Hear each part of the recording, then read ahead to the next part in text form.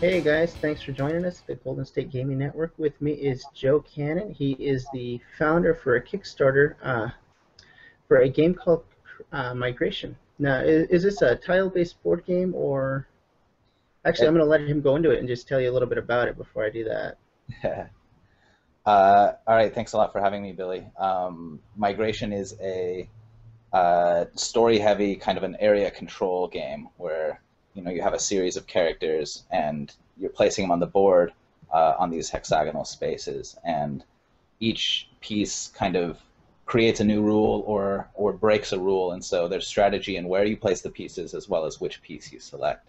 As you play, you're going to be competing for space and resources and trying to anticipate the moves of the other players. It ends up playing a lot like chess. People have compared it also to Small World or Hive, but it's really its own unique game that brings something really special to the table. Okay, and when you decided to bring this to Kickstarter, was that your first intention when you first designed the game? Was to go through Kickstarter and kind of get it crowd-funded that way, or had you tried to approach game developers and producers separately? That's a great question. My first idea with Kickstarter or with migration was to just create something that I liked. I've been poking around with game design materials for a few years, and I ended up liking this, and other people liked it. So uh, I started developing it. At first, I wanted to develop it for mobile, but that didn't end up working out. So when I found the Game Crafter, that's when things really started picking up. Um, After the Game Crafter, I did pitch it to a couple companies, and they ended up thinking it was too abstract for their tastes. So Kickstarter was the way to go because I was getting so much great feedback from the fans who had bought the game off the Game Crafter. So it simply made sense to go straight to Kickstarter and let the fans know. Okay, so the version that's getting kickstarted, is this an improved version of what you originally had on GameCraft, or is this an improve is this just that version with a couple extra improved components?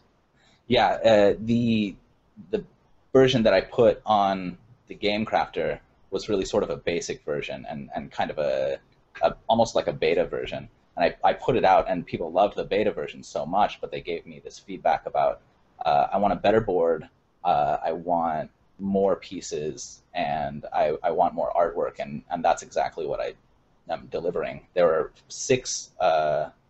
are five explorers in the first version of migration that I put out there that people loved, and there are six additional explorers. That is six additional new abilities in the newer version. It also includes punchboard mats that can be recomposed to create a new map every time. There are seriously millions and millions of possibilities for how to make these maps. There are more terrain modifiers that make the maps even more customizable. Um, and if we reach the $25,000 stretch goal, we'll end up with a lot of different modes to play, including advanced and tournament ready play like draft or random ban that we're looking into. Okay, and it's kind of got some interesting fluff behind it. And why don't you tell us a little bit about that? Because it's kind of cool. Well, when I'm designing games, I often use animals uh, as symbolism to help me remember what the abilities are, because animals have their own distinct character.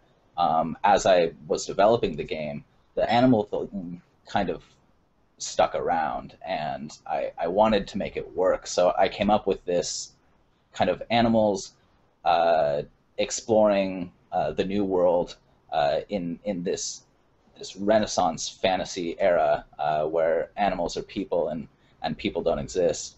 And it's kind of exciting. The game never really explicitly says it anywhere, but it's exploring uh, American history as people are coming over from the old world and trying to start over, trying to claim land and make something.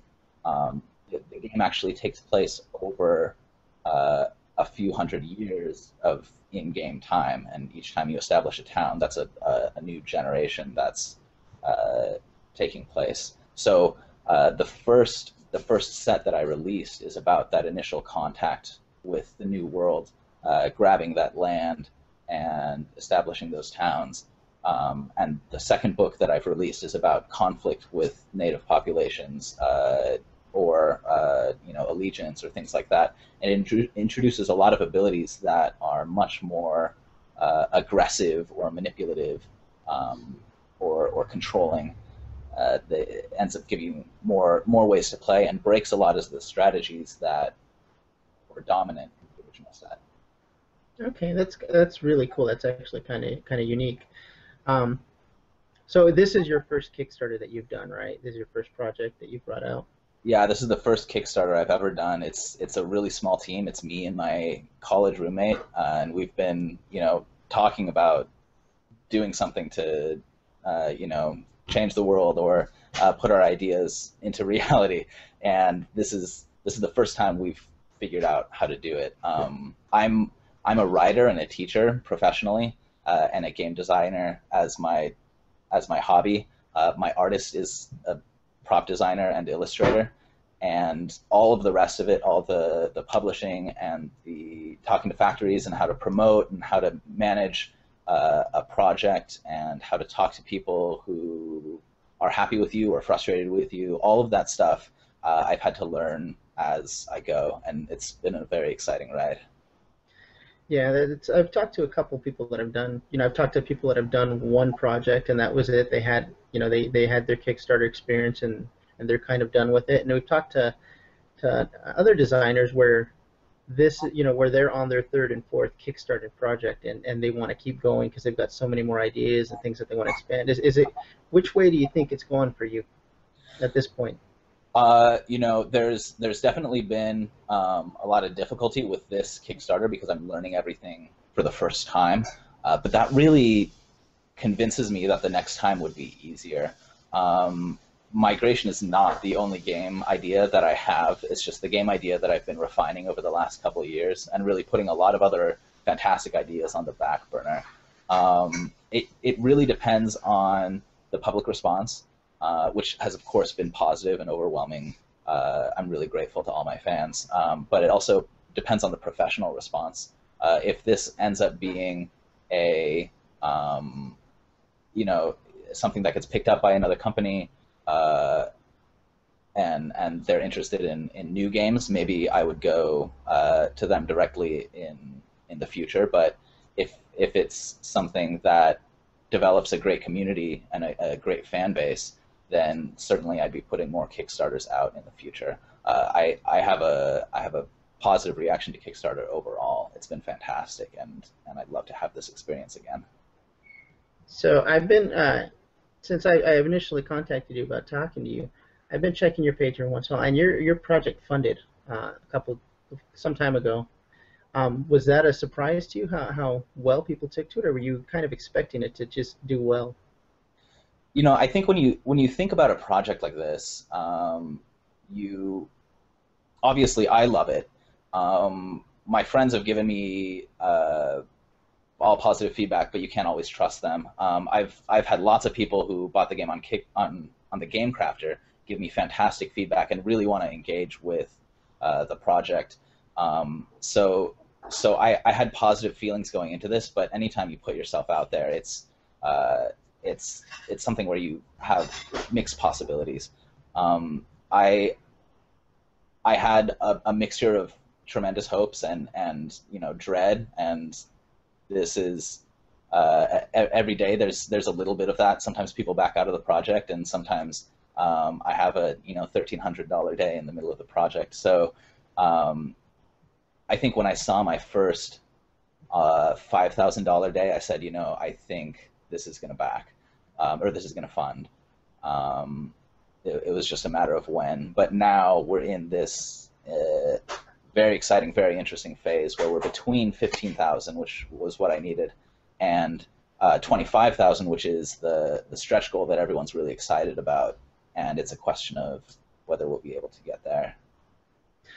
Now, being so successful, if you do reach that $20,000 goal, or if you go beyond, I mean, you've got, I believe, 8 days left on it, and it's always a possibility that you could go well beyond that, just given the amount of time. And just the way that Kickstarter works sometimes. But do you foresee any problems with production if you get too much funding almost? I've been reading a lot of articles about that. Projects that overfund tend to stuff their box with extras, and it makes things challenging in the future. I don't predict that I'll overfund to a degree where that would be a challenge. I also think very carefully about what I'm including in my box, and how much of a strain that's going to put on my artist. Uh, so I don't think that will happen. But again, this is the first time I'm going through a Kickstarter. I'm trying to look forward as much as I can and read articles of people who've gone ahead of me, but there's really nothing like the experience of running it for yourself. Yeah, there's a ton of lessons learned out there. There's also a ton of horror stories where you're like, ugh. There are. But I read a few. I yeah, I think one of the things, I don't know if you're going to agree with this or not, but one of the areas where people seem to have problems with when they fund or they overfund or with established companies because they want to do so much extra that Yeah. they don't factor in the time that the extra time that it's going to take for them to make and reach these goals. And I think it's a lot of established companies that are already set that they get and meet their stretch goals that they don't account for all these extra things. And these established companies, I backed one that I actually my gaming group actually backed a large portion of it. Mhm. Um, and we're still waiting on PDFs more than a year later for a rule book that's supposed to be printed 6 months ago Wow. because of all the add-ons and all the extra stuff that they threw in. That now they just recently started contacting people saying, "Oh, you're gonna get your PDFs in a week." Well, yeah, that that sounds really frustrating, and that's not the experience that I want people to have backing migration, especially because I'd love to run Kickstarters in the future, and I'd like to be a trusted person. As a member of a two-man team, I'm acutely aware of how much time everything takes. So again, that's part of why I'm putting so much attention into exactly what I promised. So, this is I always kind of am curious about this. If you do manage to go beyond your $20,000 mark that you've kind of now set for yourself, Mhm. um, are you going to upgrade any of the components or anything, or just as Um, kind of an extra?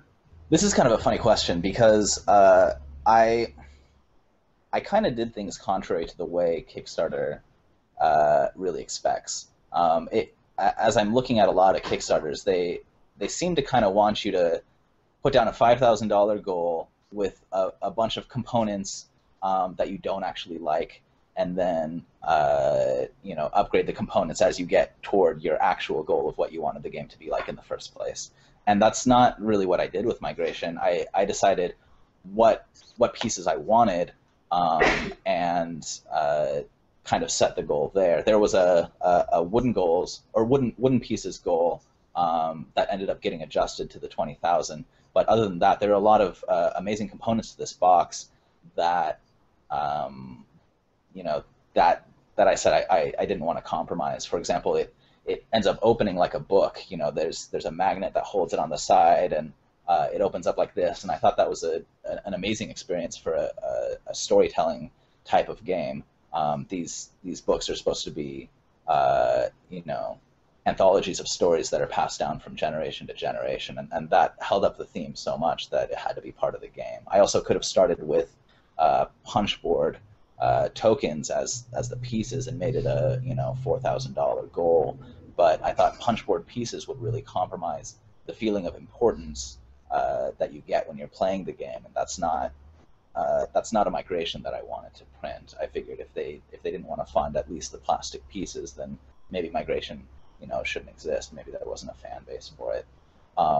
So I don't really have plans to upgrade the the pieces after that, but things could change. The way I'm running migration, I'm trying to make it a very flexible campaign, and when people say, "Hey, you should be doing this or you should be doing that," I try to test the water and see what the feelings are, and uh, there whenever there's something that I need to stand firm on, I do that. But if there's something that it seems the public wants, then I'm absolutely happy to include that. Okay, yeah. One of the things that I've kind of been scrolling back and forth is I keep going back to the artwork Mhm. that is in this game that is a part of it, just as the base set. Matt Jones is your artist, right? That's right. Yeah. And his style is phenomenal. It's all consistent. It all kind of blends very nicely. All the different characters. There's a Mhm. definite continuity to it. Did you have a lot to do with his art choices, or did you kind of give him a blank check with his creativity? That's a great question. There's actually a thread on the comments right now that addresses this. Um, he's starting to address the community as well. Um, he and I are both artists, but he's more professionally an artist, and I'm more conceptually an artist. So for each of these pieces, um, their image really came from the character that the piece feels like as you're playing them. For example, the sparrow, he has sort of he has the only aggressive effect in the first book. He's the only one who can remove other towns by kind of jumping over them. So I wanted him to kind of have a military personality, but also as you continue playing the game with the sparrow, people tend to learn how to defend against him, and they make different moves knowing that the other person is holding a sparrow in their hand. And in that way, he ended up being kind of like a police officer, sort of enforcing the rules of movement and punishing people who didn't follow those rules, who stepped out of line. So I went to him with a sketch of what I wanted the sparrow to look like, and I said, I want him to look like a proud, strong individual who is ambiguously between military and law enforcement.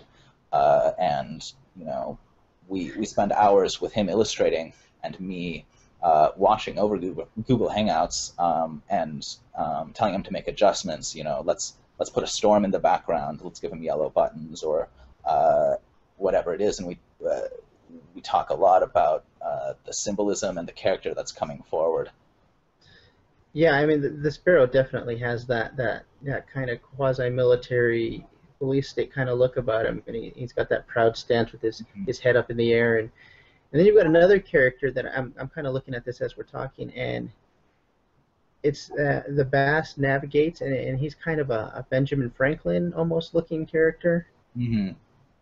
and all the artwork, guys, I'm going to tell you is definitely it's very appealing, and it goes with a lot of the components. Kind of all have this really good blending and this flow that just carries into one another. That's kind of awesome. You don't see that with a lot of games, where they've got different artists working on different things, or they've got a graphic artist working on the box art, and they've got an actual artist working on some of the components, and so some of the things don't match as well. Mm-hmm. But you can see the care that you guys took in designing this and putting it together.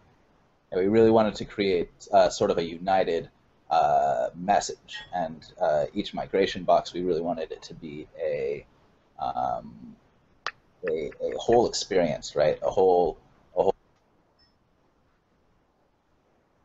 Oh, sorry, Joe. I accidentally hit something. Hold on.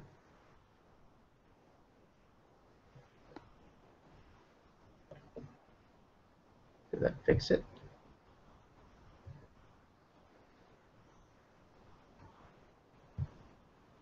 There we go. Sorry about that. Is that better? Yeah, I was getting some feedback from someone else. Oh, okay. All right. So let's see.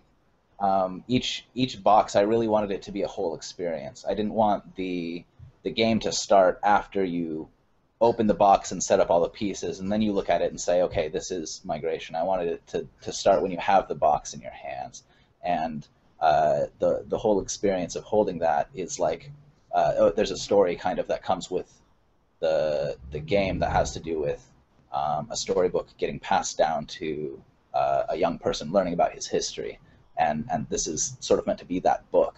And so as you open that book, you're participating in that history, and so the experience starts as you have the book in your hands.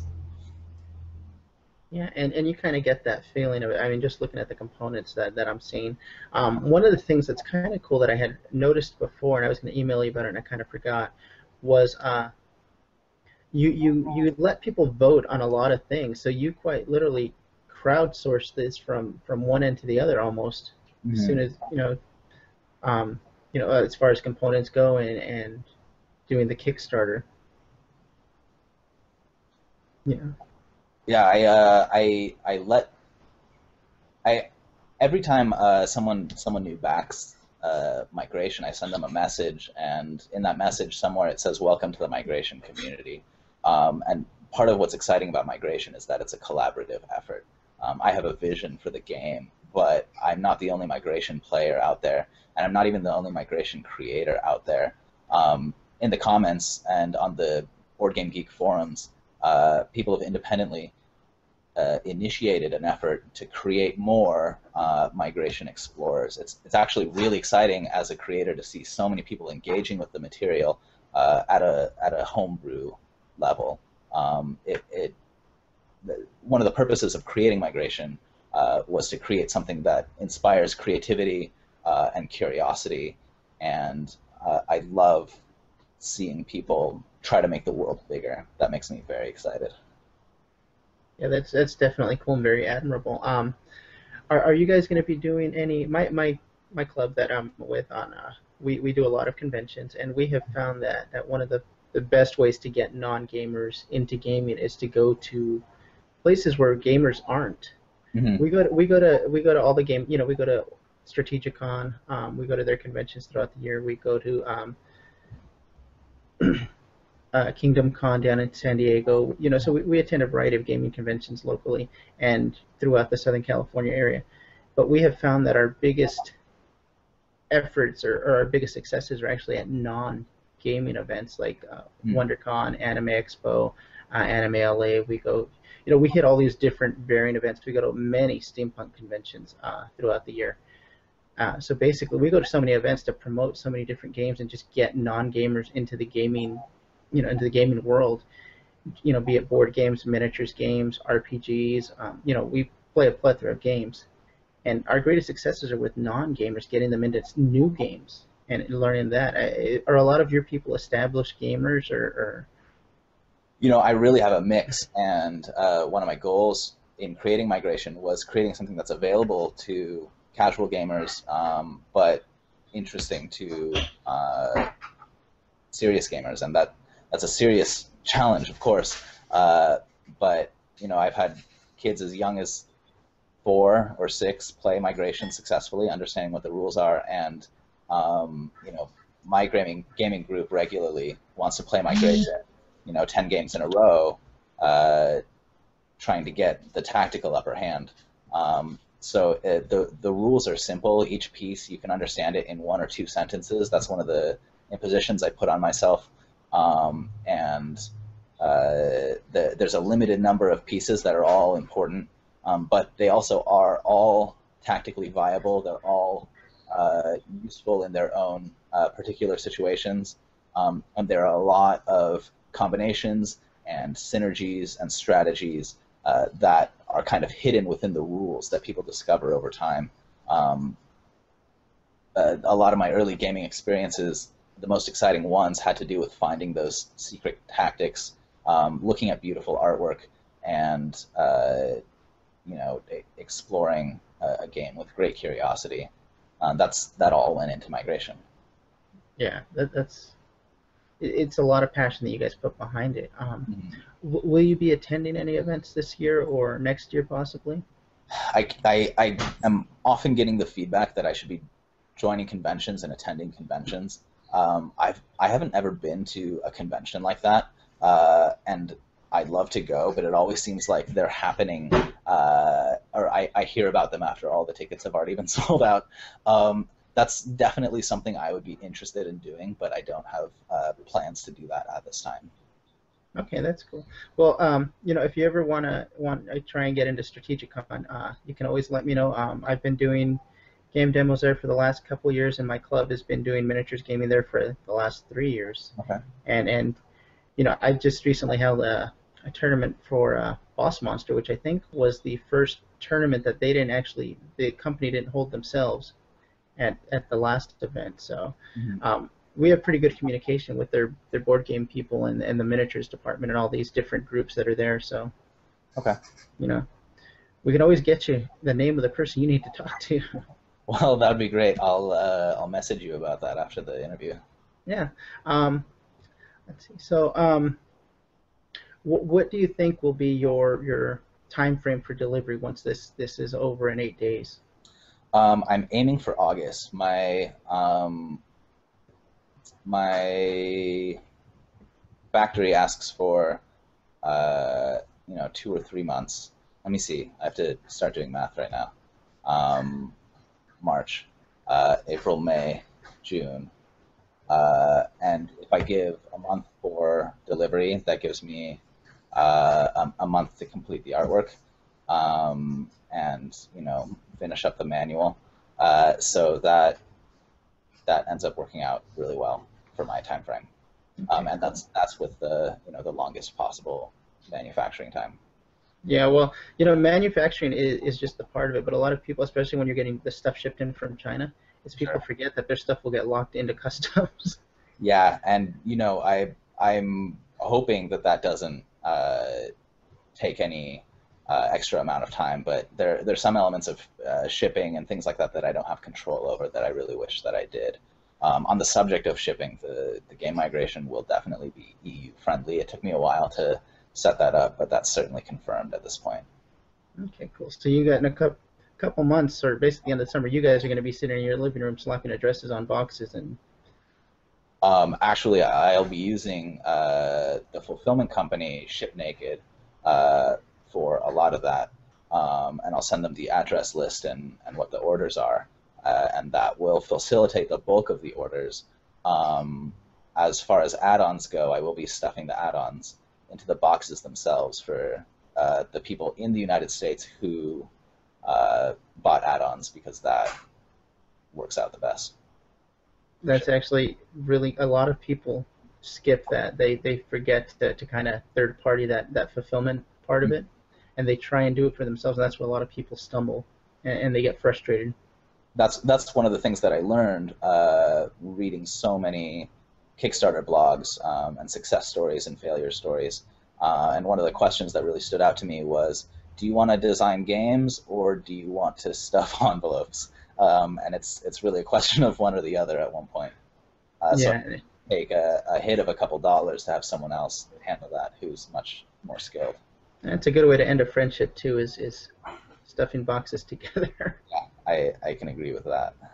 So now, as far as the artwork goes, and going back to that a little bit, is there any chance or any opportunity if you do kind of go over that stretch goal that you have set for yourself now, the 20,000, Mhm. of maybe getting the larger prints of some of the artwork is kind of add-ons or stretch goals since the art's done.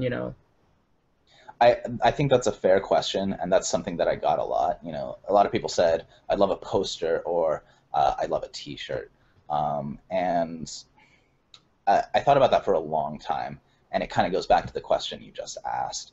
I want to create board games, and maybe after the campaign's over, I'll create a Zazzle account and put some T-shirts up for sale. But I don't want to be stuffing those boxes in my house, even it gives me an extra $15 here and there as add-ons. Okay, cool. So yeah, so I think we are hitting just under the 20-minute mark. I want to thank you for taking the time to talk to us and letting us in on your Kickstarter and the things that went on behind the scenes and kind of where you're at now. Yeah. And maybe in a couple weeks, we'll check in with you and see where you're at. Any final thoughts?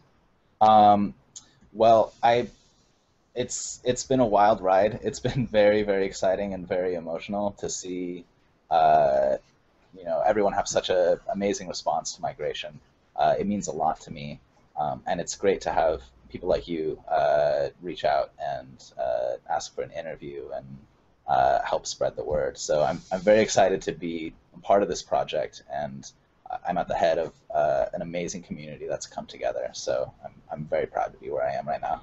Yeah, I mean, and I want to thank you, and I just want to let one of our club's things, one of the reasons that I'm revamping my channel, kind of doing this outreach, is I want to get the local developers and creators, let people know where you guys are at, and you're in California, you're in Mountain View, right? That's right.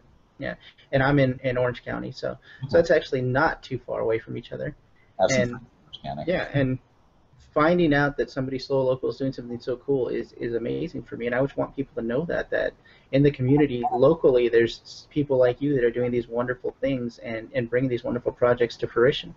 Mhm. Yeah, I mean, it's very exciting. We live in an age. I mean, the very existence of Kickstarter is a total game changer. It's no longer necessary for you to have a rich uncle or a an endorsement from a company for you to make something. Uh, and there's not the same risk either. You make an idea and you say, what do you guys think? What does the community think? Do you want this to exist? And when the community says no, then it wasn't a good idea. And when the community says yes, then you know that it was all worth it. And I'm really, really glad to be a part of somewhere where ideas can rule instead of money.